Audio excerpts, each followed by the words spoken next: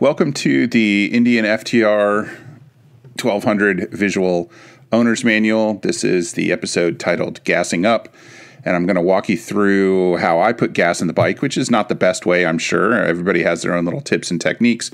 This is just the way that I do it.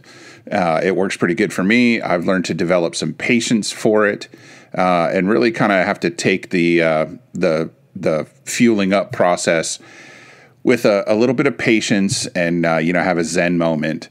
That Zen moment doesn't start right away because first you have to frustratingly bang at the odometer button to reset the trip meter repeatedly and over, first with your finger, then with your thumb on one hand. And then, as you can see, I'm still holding in the clutch, but now I'm getting frustrated. So I'm going to put the bike in neutral and I'm going to try it with my other hand, because I like to do this, before I get off the bike so I don't forget. However, amongst the small number of frustrating things with this bike is the stupid odometer button. And it seems to only really work with my finger and not my gloves. So there, I finally managed to reset it. I'm going to turn off the bike and get around to putting the gas in it. You got to use the same key from the ignition in the gas cap.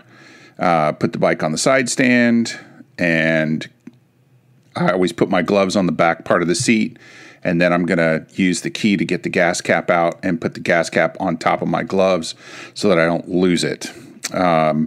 Put the key in gently, turn the key counterclockwise. I usually have to wiggle the gas cap just a little bit, and then I take it out slowly in case gas has splashed up on it and I want to dribble gas all over the place.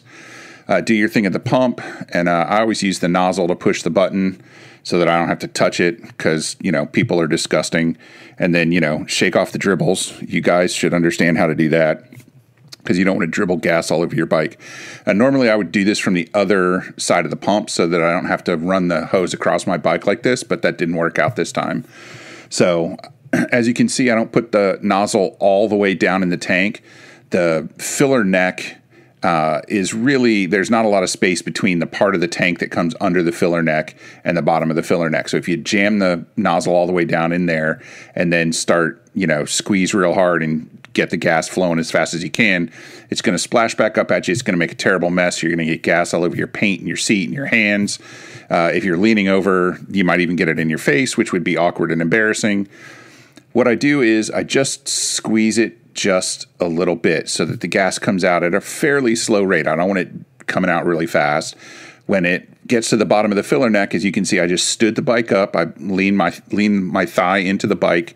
I stand the bike up, and then I'm going to dribble it slowly until it basically starts to fill up in the filler neck. You can see it there. And then let off the pump and let it drain down.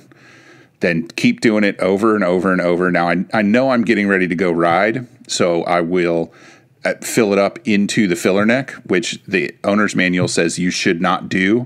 But I know I'm getting ready to use at least a gallon of gas in a short ride, 40 or 50 miles, which is probably about a gallon and a half. When you're done, give it a little shake to kind of get the air bubbles out, and carefully take the nozzle out, put it back in the machine, and you're all done.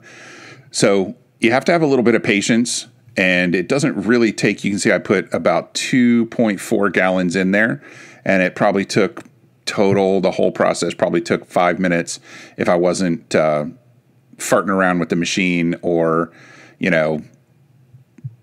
talking to somebody or checking my text messages or whatever. You put the gas cap back in, key back in the ignition, and you're all done. So that's just my process. There are a lot of other ways that people have done this, but I found that if you just be a little bit patient, then it's really not that miserable of a process. And here I'm going to jiggle with the camera just a little bit, and I'm looking at you. I'm looking at you. Be patient. Have a little Zen moment when you're filling up your gas, and everything's going to be okay. Get your gloves back on. Settle yourself. Settle your mind. Center yourself. And start your bike back up and get on with your ride. It's just that simple. It doesn't have to be a mind-numbing process, and it doesn't have to be frustrating either.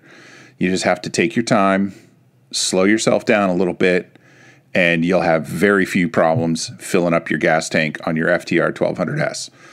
thanks for watching. I want to encourage everybody to check out the other videos here, the visual owner's manual videos. And see that button, the OK button works just fine. And check out my podcast. It's called Chasing the Horizon. It's about the motorcycle industry at large. Oh, look, a young couple. Love in the age of pandemic. Isn't that sweet? And then get back on the road. Get out there. Burn some gas. Have some fun. Talk to you soon.